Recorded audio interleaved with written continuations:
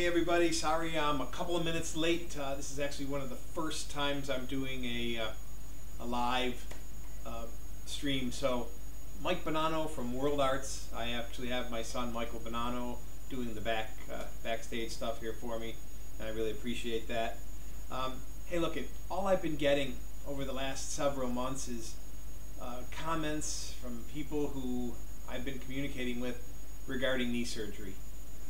As may you've seen on some of my Facebook posts or some other sources, I had my first knee replaced in January, and it has been now, we're in June, second week in June, or the first week in June, and it's been about 5 months. And I'm going to tell you, knee surgery is no joke, and there's a lot of pain involved. And I got to the point where, you know, this knee is really, really strong, and I'm very thankful I did it. So hey, if anybody's on the fence thinking, I don't know if I can do it, I'm scared, it's not worth it, because I did. I watched all the videos. I went on YouTube, and I suggest that you do the same thing too. You know, watch people who talk about knee surgeries, the pros and the cons, and what you may gain and what you may lose. I, being in the martial arts for well over 40 years, lost quite a bit of my lower body strength and abilities with regard to my knees. I could never get into good stances for at least the last 10 to 12 years. I couldn't get into the proper forms, and I couldn't jump and push back and forth and do the change body that the Okinawan martial arts noted for. Well, that being said, I'm now in my 60s, and I said it's time. I had my surgery done. I'm very thankful. Today's conversation is about the surgery I had 5 days ago. Well, today is Sunday, so I had it done on Tuesday. So it's 5 days this knee was done. And again, from my first conversation, it's no joke. There's some serious pain. And most of the conversations that I've been getting, emails back and forth from friends, and let me say this is a two-way street.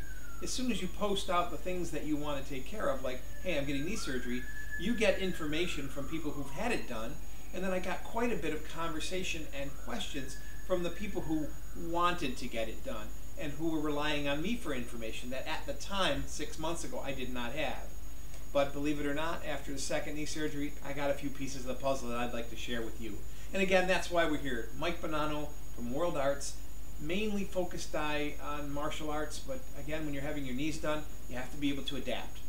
So let's talk about the questions that I've been getting. And I'm not sure my son Michael's on the monitor now. This could be a live back and forth conversation, so I'm not sure how this works yet.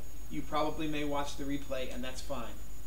So I'll try to be succinct, but if you do have questions and you know how to ask them, he'll be able to find them, and maybe he'll just shout it out for me so we can talk about it. But today, for the moment, I'm going to discuss the things that people have asked me. How do I get ready for knee replacement surgery? What things do I need? Well, I'll tell you. The things that you really need, first of all, are to listen to your doctor. And something I heard from people before, everybody progresses, heals, and does rehab at different levels.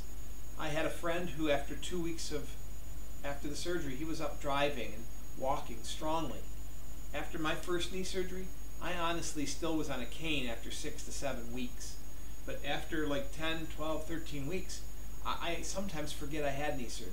So don't feel stressed out if you find that you're not feeling strong enough to handle the pain. You will. Okay, talking about this. The doctors will give you your prescriptions, the required prescriptions. It's okay, Lucy, you can yell at them if you want, with the dog barking outside, so again, doing things live. Things you're going to want to have around you. And again, I'm only going to talk generally about what I do and how I navigate the things that I've been given. But the doctors, your doctors, who you need to trust, and believe me, you will, because they're fantastic, will give you the prescriptions and the medications that you need. Your job is to take those things and get them in an environment where you can survive and thrive and do your rehab and know that you can count on it. So, a little container that holds your meds, all the varieties of meds. And I'm going to jump around quite a bit. So with regard to meds, I'll say this. you have a couple of meds in there, which I'm actually taking oxy and morphine and some other medications that cause potential constipation. And the pain in this knee for the first few days of being home is sometimes kind of intense. If you do things right, and I'll explain how to do it right, you can minimize that. Ice is going to be your friend, elevation is going to be your friend, and rest is going to be your friend. But back to constipation. Make sure you grab a couple of bottles of prune juice. Every morning when you get up, have your family members and or yourself set it somewhere where you could drink a nice big 8-ounce glass of prune juice in the morning and maybe 4 to 6 ounces at night. I was doing a smaller amount at night. And every morning I would have a small bowl of Raisin Bran. So with that being said, those things, very important. And I have never once in both surgeries had to worry about that particular problem. And that is a challenge, because when you're feeling the pain of this and you're trying to sit down and, you know, deal with that and have to deal with constipation, you don't want that. Trust me. Take my advice on this. Make sure you have prune juice, Raisin Bran, and the doctors are also going to give you stool softening medicines as well. But I did know that if I didn't take the prune juice and the Raisin Bran, it probably would have been worse. All right, that being said, I said I'm going to be bouncing around from topic to topic, and I told you that ice is going to be your friend. But let's go one more step further and behind. Not only is ice going to be your friends, but your family is going to be your friends. I'm hoping that you have a support mechanism by which you can rely on. I have an awesome son who took some time off of his busy life to stay home with me to take care of the things that I need during the day. My wife, obviously, sometimes she has to work. So having my son home, and occasionally my daughter will be home to take care of that as well. So I have to say I had a really awesome support mechanism. And I've got a dog, too, who's barking outside, and hopefully he'll stop barking in a minute, but who knows. And again, having a dog, we can talk about that as well. I'm going to just, hang on a second. Hey, Lucy. Call me. Thank you. We're going to probably interrupt because the dog likes to come in and out. So, with regard to having your family and friends there, important, very important. I'm very thankful for that. But now let's talk about your next best friend. Things that you're going to want around you. A grabber. And again, oh, he can bark if he wants. You will just have to deal with it. Sometimes doing these lives, it's just you're just dealing with everyday life. And that's one of the things I will digress off of this for a second to speak about my dog. When you're at your pre-operative meeting to discuss the things around your house, they're going to tell you point blank, remove rugs. Any rugs, runners that you could potentially slip on. Make sure that your dog is not going to trip over you or flip over you and having your family members. Hey, there's my doggy. Hi, Kermit. Why don't you go lay down, buddy? Okay. And you get your grabber, you can just push your dog away. No, I wouldn't do that. Well, lay down, sweetheart. Go ahead. Anyway, grabber. Got this off of Amazon. I will pop in the replay the links in the description if you're looking for one. Very important. If I want to grab like one of my pillows that is over here, I can't quite reach, fantastic. Again, we'll talk about pillows in a few minutes. You're going to want to have a garbage can around you constantly, because you know when your wife or son brings you an ice cream cone, you want to be able to throw the wrapper out. The notepad for when, and a piece of paper, pen, anything that you can keep underneath your meds with a list of the things that you want, the timings for your meds. Sometimes, you know, you have a phone, sometimes that works. It's just nice to see it right here with you every day. And a pen. Water. Your doctors are going to tell you these things. I'm just going to say these things one-on-one right now because you and I are friends now. Just drink water. Tons of water. Keeps you flushed out. Keeps everything smooth. Got to have your remote. There's a TV behind you, so we'll get to that. Maybe we won't, but again, these are not necessarily need to be talked about, but you're going to want to, you get home that first day and these things aren't set up for you, they're going to be on your mind. Obviously your phone and your phone charger. Make sure you have I have a battery pack behind me and an AC adapter so that I can plug various plugs in there and keep my phone charged at all times. Make sure you have your hand sanitizer right by you for various reasons. If you sneeze or whatever, you keep your hands clean. So when you're gotta keep Kleenex, gotta have your Kleenex around you, and notice what everything is on.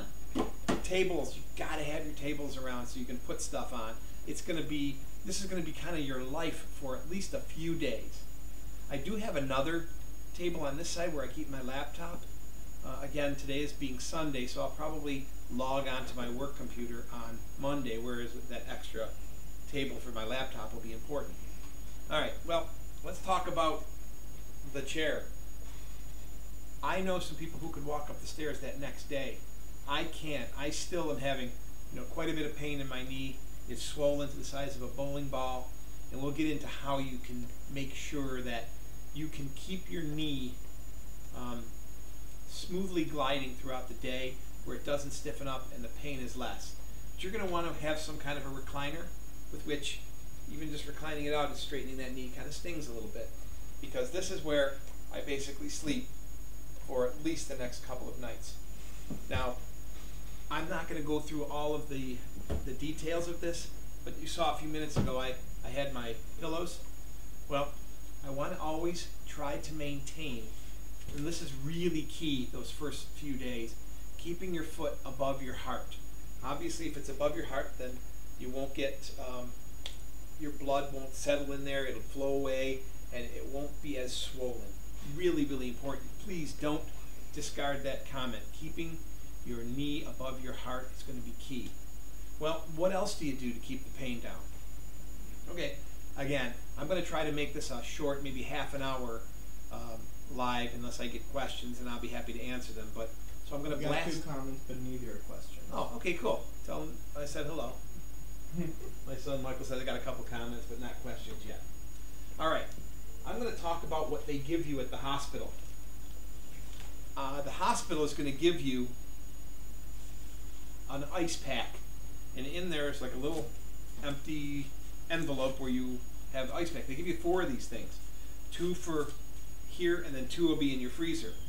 And then what you're going to do is you simply, and again, I can tell you how to put them on, but I don't think you need to see this. You just put them on. The doctors will show you. Keeping ice on your knee on a constant basis and keeping your knee above your heart will keep the swelling down, which will keep the knee feeling good. Yes, it's important to do those things, but so is movement, and we'll get into movement later. But there's a time for movement and there's a time for rest. And believe me when I tell you, you'll know those times. I'm going to set this aside because I was very fortunate to have a friend who showed me a device, and it's called, well, this one here is called the Bragg Polar Ice Kodiak. What it is, and I don't know, can this be seen, Michael? Yeah. Okay. I told you it can be seen before we started. Right inside of here is nothing more than ice and water. You fill it up to the top with ice, and you put water, and then you put the top back on, you plug it in, and this sucker gets very cold. And it's not like 10, 20 minutes worth of cold. This could last up to 8 hours. Now, I'm just going to say this as like a sort of a disclaimer. This particular unit, and it says it on the box, you don't want to put this plastic piece right on your skin. So I have like some kind of a towel that I put on there, or the first knee surgery was done in the winter, and in the winter time I was able to have my sweatpants on, but during the summer things are a little warmer. I don't want to wear my sweatpants. Okay, nothing more again than Velcro, flipping around, kind of wraps around both sides. If this goes on quick, I'll do it. If it doesn't, I won't, but for all intents and purposes, you're going to get the picture. It just simply straps on. And again, because I have that towel down there, it's not touching directly on my skin. It really obviously does look nicer when you take the time to do it right. But this thing lasts 8 to 12 hours. So when you're going to bed, it's got a really awesome, nice, long, stretchy, flexible cord that sits over the top. Excellent cold, way colder than the ice packs, and you have to change those all the time. And one of the things is the reasons that I enjoy this is sometimes you're sleeping downstairs while the rest of your family is upstairs or in another room, and you do want to change your ice pack. You have to wake them up, or you have to trudge to the kitchen the first couple of days. It's kind of hard. Get to the freezer, load it up, get back here, especially in the middle of the night. I highly recommend you getting one of these. And I had a really good friend who Facebooked me today. I'm going to turn this off right now. That's because I told her on a Facebook post that I got this, and I took a picture of it, and I texted it to her. And she said she went onto the Facebook Marketplace and picked one of these up for $10. Brand new, she said. It was only used for knee surgery. Frankly, I got this for free because it was a friend, but he told me he paid $140, $150 for this thing. So don't discard the Facebook Marketplace or some other options, but try to get one of these units. Fantastic. The other things I want to talk about are, well, okay. Again, I'm being a man, I have a different scenario than a woman would. And believe it or not, when you have your surgery, when you first go in for surgery, they give you a nerve block.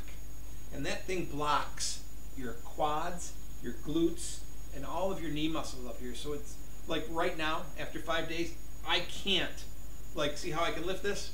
Those muscles are engaged. These muscles aren't engaged. I can almost get this off the ground. I have to let my brain and my muscles communicate together. And we'll talk about that when we talk about doing quad sets and your physical therapy. Yes, I can talk to you all about physical therapy, but here's the disclaimer. I'm not a doctor, I'm not a physical therapist, but I do have experience with them. I've been doing physical therapy on this leg for 5 full months.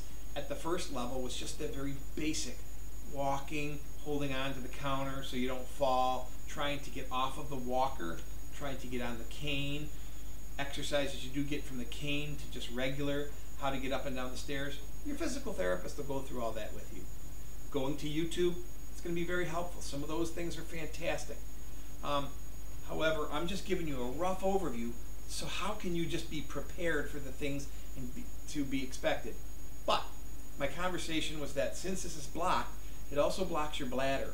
And it's very difficult to, urinate during the time that you have the surgery, and they don't let you out until you've done it anyway.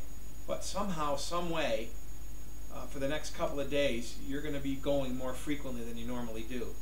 Being a man, we have our little urinal buckets that we keep with us here, and I keep them down to the side. I don't want them to be seen, and I cover them, and I try to wash them out every single day. But in the middle of the night, you have to go, you use it. That's why some of the Kleenex is here, to kind of put it around your area so it doesn't spill or leak or whatever. But make sure you keep that in the back of your mind. How will you do that? Things that people don't really talk about, they try to make you figure out on your own. All right, back to your knee position, and then I'm going to talk a little bit about some physical therapy on the first few days. Then if there's no questions, I'll probably just say very cool, and then we'll prepare for the next phase. But I have 2 pillows that I use, and even right now I've been moving my leg quite regularly today, so it's not a big problem, but I have to physically lift it up. But here again, my knee is above my heart. Actually, sometimes I use a second pillow. But you have to remember, you don't want to stay in the same position all night long, because your knee, it's not going to freeze up, and your cartilage is not going to form within 2, 3, 4, 5 days. It'll take weeks for that to happen. So that's where your physical therapist comes in. But hey, the more you can take care of right now, while your first few days before the physical therapy starts getting a little more intense, it's important to do. One of the things that I suggest you do, and I'm not sure, you're not going to be able to see it, but I'll take one pillow down and set it over there, and now it's a little more level, and sometimes I won't. What I'm trying to do is I'm trying to literally raise this foot and squeeze my quad, and I want to put my hand right on my quad, so it acts sort of like a biofeedback.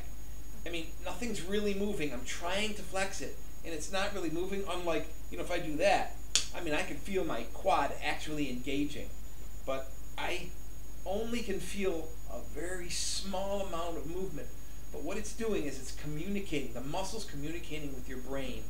And if you can just keep doing this 10, 20 times every couple of hours, you will move yourself and advance yourself in physical therapy far beyond what you thought could happen. Very important to do the quad sets. Very important to talk to your physical therapist. Hopefully, they usually get out here within 2 days. Mine came at the second day. Talked to me about a few things. That's going to be key. The quad sets, pushing downwards, squeezing the quad, and trying to, basically push your knee down. And you'll see they've probably provided you with papers to show you how to do it. Now I can't push down on this to pull that down. My leg's too sore, so I push down with this leg, the good one, and I use the handle. And now as this is coming down, kind of stings. So what we've gone through is we've talked about the ice, important. Elevation, important. The tools you're going to need around you, important. The prune juice and the raisin bran, super important. Having your notepad, your meds in some kind of an organized container, and counter space where you can have it. Making sure that there's people around you. Making sure that you remove all of the floor mats around the house. In the wintertime, it was way more difficult. You don't even want to go outside. So, I'm going to talk briefly about your rehab for the first couple of days. Right about 7 days, 5 to 7 days, the physical therapist is going to come out and start really working with you. But what can you do in the interim, today, tomorrow? Those quadriceps are important. And yes, they're going to try to tell you to do heel slides. Michael, can my feet be seen? No. Okay. Well, that's okay. Would you like me to try to get them to be seen? Yeah, a little bit. Just move the camera down just ever so slightly. Thanks for being patient, everybody out there. That's probably enough. Let's see what you got. A little too much? No, you can see your knee now. Okay. How about foot? Yeah, you can see. Okay. Well, you were always able to see your knee. Okay, great. So they're going to potentially tell you to do heel slides. There are devices you can purchase. I personally didn't purchase a device. I have a smooth piece of wood that I put down on the floor, and with these beautiful socks that they give you, there's some rubber on them. I take these off, and I put my regular socks on. But for now, let's just pretend that I had a nice regular pair of black socks or white socks that are not rubberized. These rubberized ones you get from the hospital, they stop you from slipping in the hallways. You can just leave it down there for a minute if you like. And what they're going to make you do is slide your heel back so that you can get your contraction of your leg. And then they're going to want you to push outward so that you can get an extension. And right now, on this knee, I'm at 0. Perfect extension on this knee, and I'm about 130 on the flex, which is about all you're going to want to do. I mean, I went through some fear. Again, being in the martial arts, I really need my knees. And I will be showing you series of rehab exercises to do, not only as a normal knee replacement person, but one that's actually needs their knees for their, not only their job, but for, martial arts in my case. But back to the knee thing. So if you don't have what it takes day one, the older patients tend to have a lot more pain. Then I'm going to talk about prehab, and then we're very close to being done here. I'm literally just simply going to lift my knee up and just let it kind of fall where it's going to fall. And it doesn't hurt here. Notice I got my hand kind of tucked in the cusp, what do you call it, right in the crease of my knee, and just let it fall. And I'm going to set it down, and I'm just going to let it sit there. I feel not stinging, but I can feel a pull, a light, it hurts so good stretch. You don't want to hurt, oh my God, stretch. No. Hurts so good stretch is what you're looking for. And let it sit there for about 3 minutes.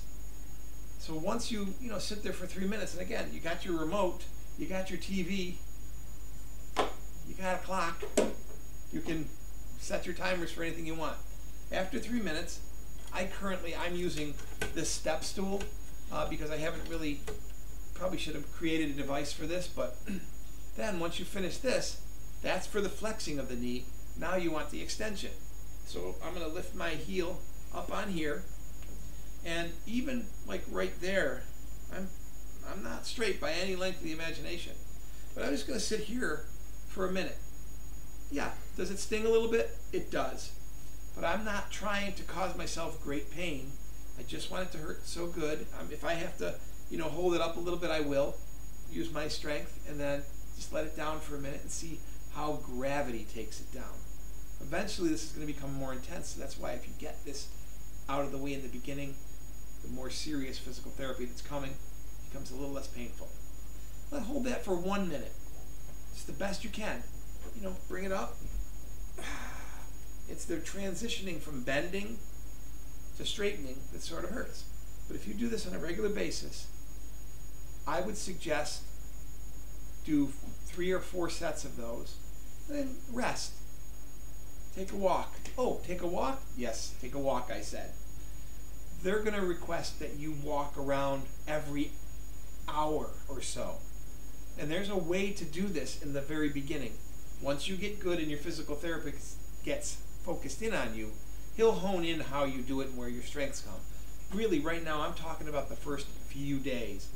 Before I do that, Michael, yeah, you can bring it back up. I really thank Michael, my son, for helping me out here. He's very awesome. I can tell you, honestly, if you have not gotten your knee replaced yet, prehab is going to be your best friend. And I know you're going to say, what is prehab? I'll wait till Michael fixes the camera. Again, we're winging this today. I really appreciate your time out there, guys. And the reason I'm doing this is because the handle not tight. It's okay. We're all family here now. We can do whatever we want. I like it. I like it. It's starting to fall again. Yeah, the You thing. gonna crank that? No, it's not this. It's that? Yeah. All right. Well, you know what? We'll wing it. We'll do whatever we have to do. Oh, look at that. Focusing. There we go. All right, cool. So prehab. What is prehab? Well, it's exactly what it sounds like. It's rehab, but before you have surgery. Now, I thought prehab was different than what I intended to do. So before I had this right knee done, I had bone-on-bone arthritis in both of my knees. So, you know what? It's time to digress one more time. I'm going to talk about something else. I'm going to talk about prehabbing. Then we're going to take a couple of steps, and then we're going to go enjoy our Sunday. Before I had surgery, for about 10 years, I used a device called an offloader brace. It was my lateral cartilage on both knees that was missing. Basically, bone-on-bone arthritis on the outsides of my knees, which forced my knees inward, so it bowed in. These devices, they're Breg. It's a Breg offloader brace, and it's the same company that does the ice machine too. And I'll have a link for these Breg offloader braces as well. Basically, I have the wrong one on me, but what this does is it straps on, and I'm not going to be able to do it on this knee because this is the affected knee and I can't find the other one. It literally straps on, there's a metal piece here, and then there's a dial. And this dial pushes the weight off the side with the bad cartilage and pushes it on the side with the good cartilage.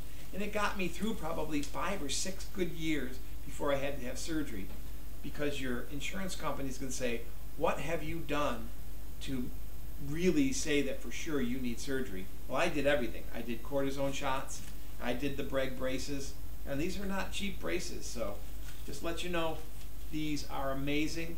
Talk to your doctor about them if you have the need to have only half the cartilage on your leg not being there, or your knee. Okay, so now prehab. Why was that conversation important?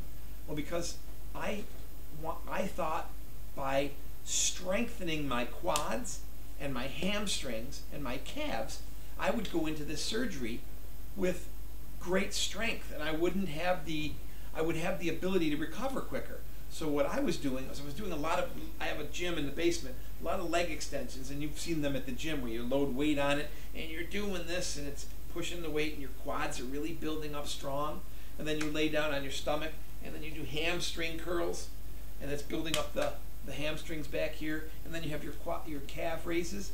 I was doing a lot of those. But how do you do those if you've got bone-on-bone arthritis in your knees? Hence the reason I brought up the Bragg braces. That's B-R-E-G, Bragg offloader brace.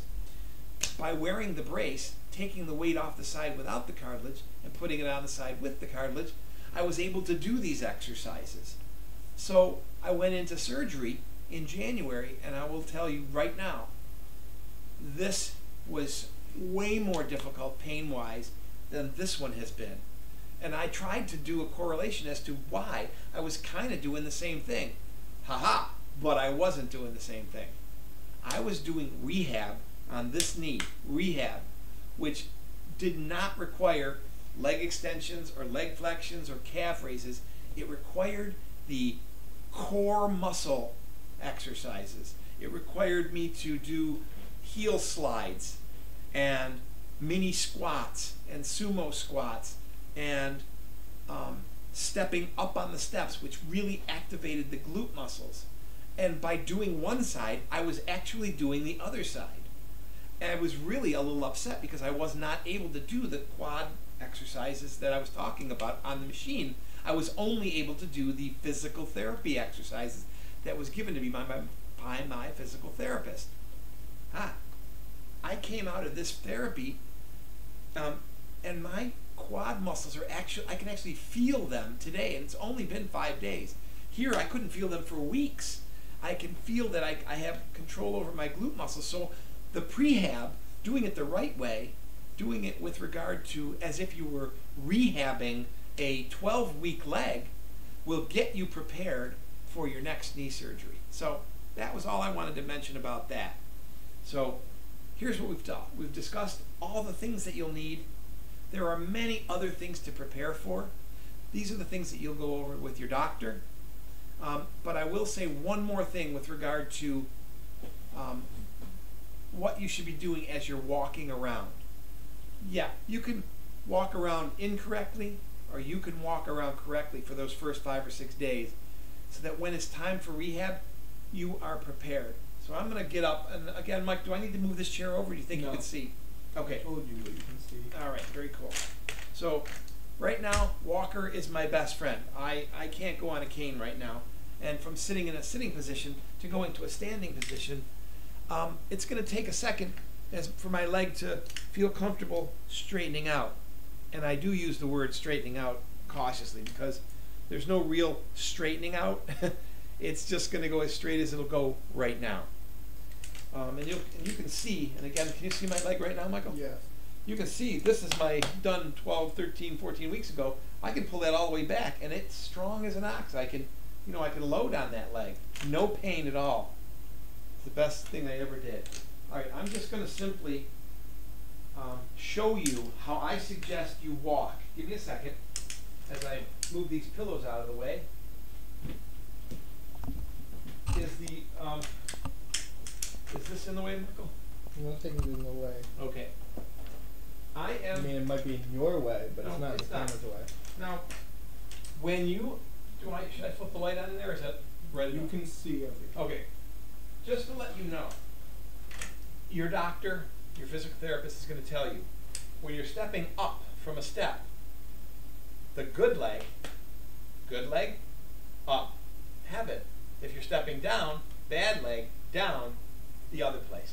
So I'm going to show you how I would get up on this step. So basically, I get as close as I can, put my walker up here. I'm going to use my arms for strength.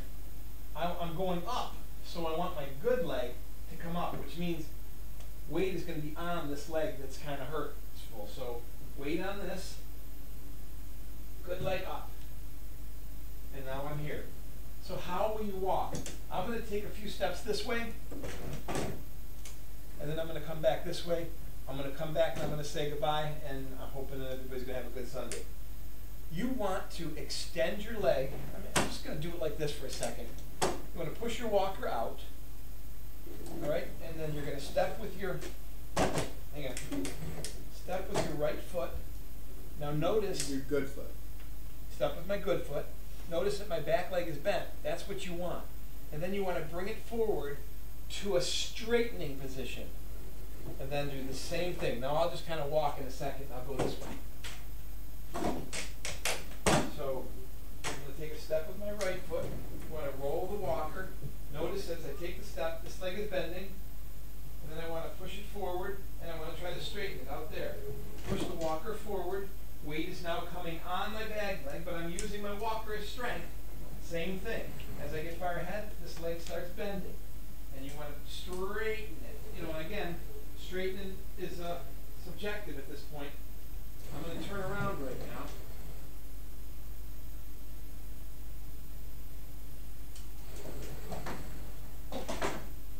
Now that may seem easy, but it isn't. I'm still dealing with, quite a bit of pain, and I'm still taking my pain meds, and I'm hoping to, move off them slowly over the next couple of days. So coming back at you.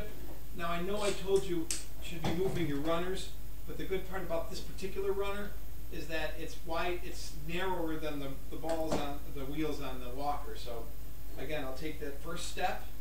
As my back leg is now bent, I want to push it forward into a straighten. Now the weight's coming on that right foot. I'm activating with quads, but I'm still using the strength on the walker. Step forward. And even if you can only do 1 or 2 steps going one way and 1 or 2 steps going the other way, that's fantastic. So hey, how do you come down a stair? Well, when you're coming down, bad leg down. So here, weight on this, my bad leg coming down, and now I'm ready to rock and roll again. I hope these were many of the questions that I have been asked over the last, I would say, 15, 18 weeks. There's so many other cool things to talk about with regard to physical therapy.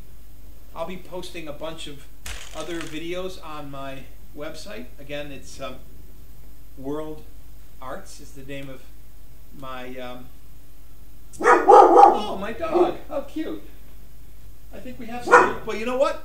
Goodbye, everybody. Mike Bonanno from World Arts. Check the links, check the description. Have a great day. We'll talk to you soon.